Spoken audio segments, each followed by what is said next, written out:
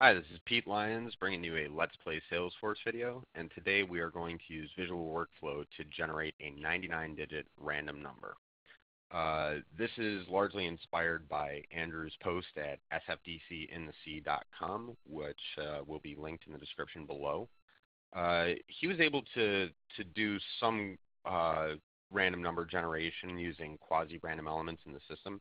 It's actually a really good post, and it's really the best attempt to date to solve this problem. I mean, I have rand and rand between in Excel, and I have crypto random number and a number of other things in Apex that I can use, but I don't have anything declaratively to get random numbers. So I need somewhere to store it. So for the purpose of demonstration, I'm just going to store it in the description field on the account. I can't store it in a number field because it's greater than 18 characters. So I'm just going to create an account. I'm going to grab the ID of that account too.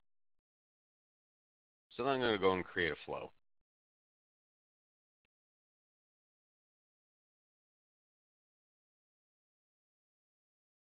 Now, I need a variable so that we know which account we're talking about.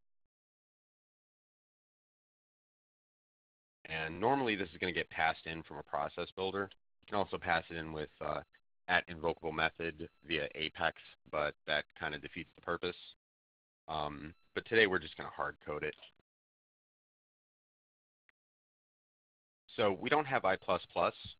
So if we're going to do something 99 times, first we have to count to the number 99. I'm going to actually do this by multiplying. First I'm going to count to 9. And I need to have a collection variable. It can be any data type. I choose number because we're counting. I'm going to call it loop 1. And then I'm going to add 9 rows of assignment.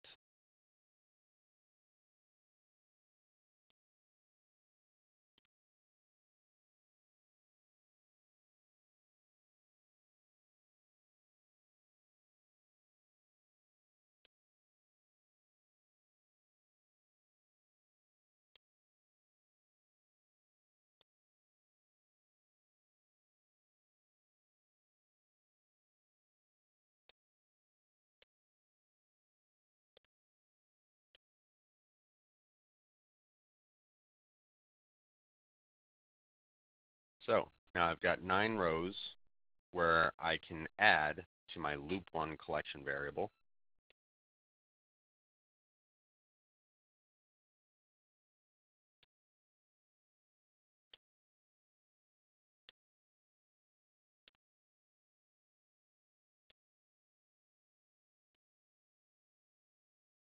And for each one, I'm going to put a 1 in it. This can be anything. Doesn't really matter.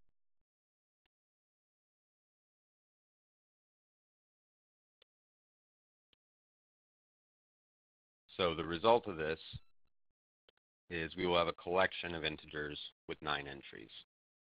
Now I want to loop through that collection.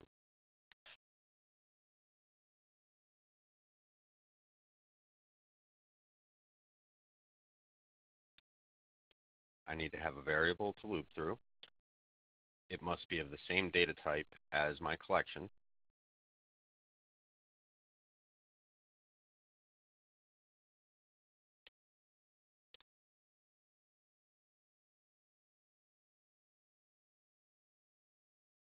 Then I need another assignment element. This time I'm going to count to 11. Now by looping through the 9 and then counting to 11 for each, that means that my second loop variable is going to have 99 entries. Needs to be of the same data type as the previous. And then we're going to add 11 of these.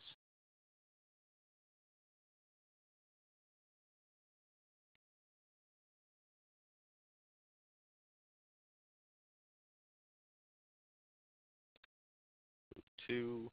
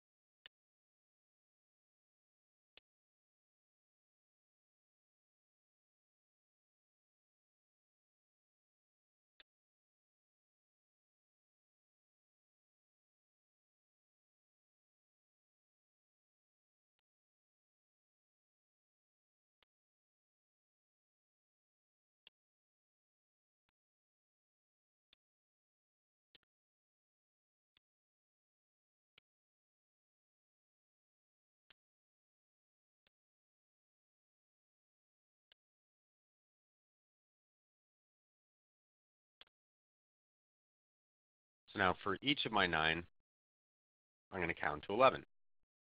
At the end of that, loop 2 is going to have 99 entries.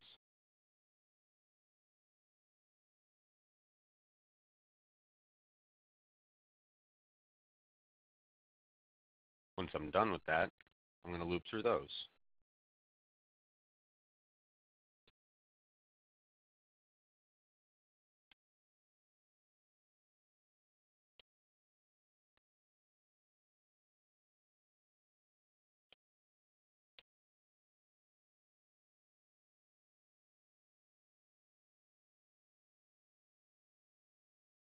Next, I need to give the system something to do to get a little bit of time to pass, because we're going to get our random number by just asking what time it is.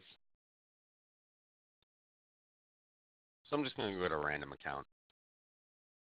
Just do a query. Doesn't matter what it returns. I need to have some entry criteria. So we're just going to say that account number does not equal X.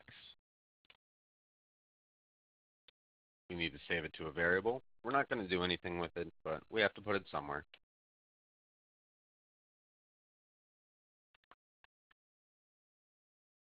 We're actually going to be overwriting this every time we pass through the loop.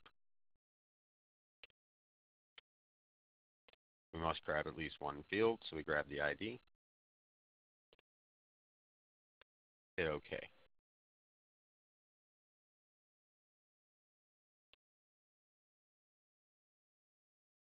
Now we need a formula that's going to return a different random integer at different times.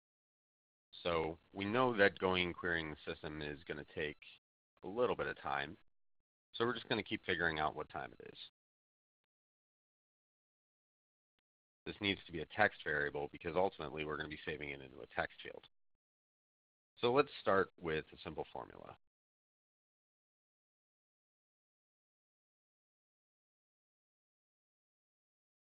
What is this going to return? Now minus today is going to give me the number of days it's been since midnight. So if I do this at exactly noon, it's going to return a 0.5. That's a good start. So now this formula as it is actually going to error out because they're of incompatible data types. Now is a date time and today is a date.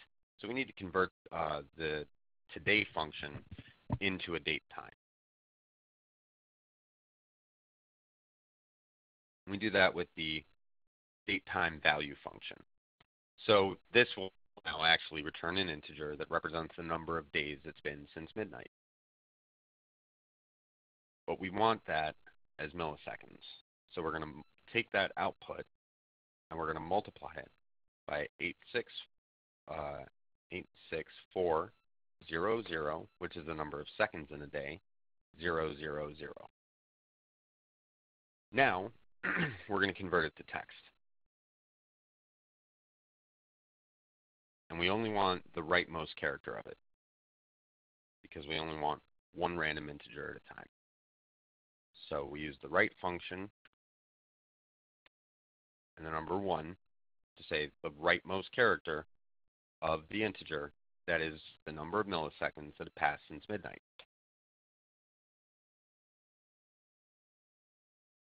Then we need an assignment element. And we need to create another random variable or another text variable. We're going to call this one random string.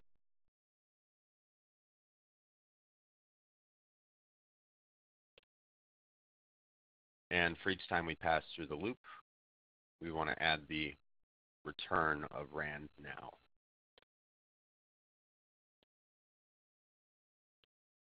So then we connect our elements. Now, why 99? Well, we're using queries to cause the system to take a little time so that our return of rand now is going to be different. Even if it only takes 20, 30 milliseconds, that's still going to give us a sufficiently different number every time that will get a nice random number. So then we're going to use the record update which is going to consume our 100th SOQL query.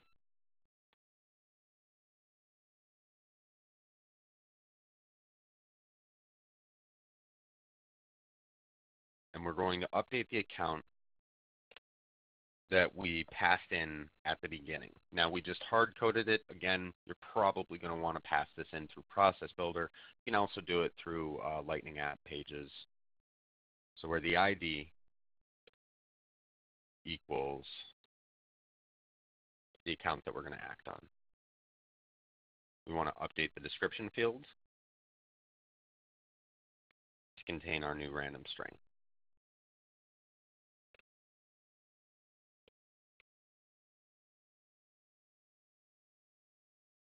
And that's what we're going to do when we end the loop. So now if we have any errors, we'll find them when we hit save.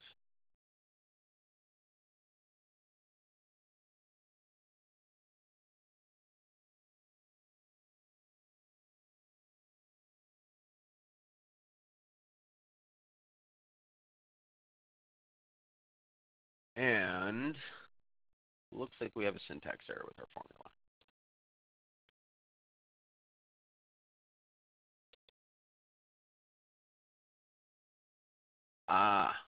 We forgot to convert this to text.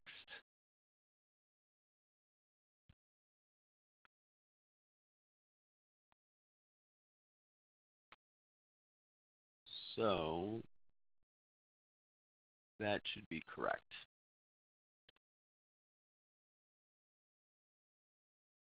And it's not.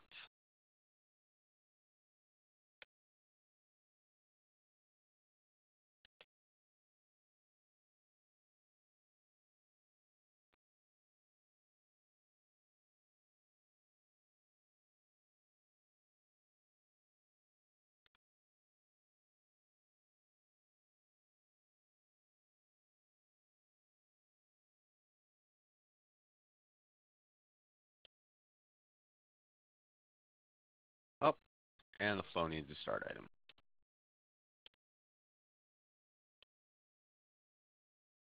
So syntax errors resolved. Let's give it a whirl. Take a look at our account. See that the description field is blank. Go ahead and run.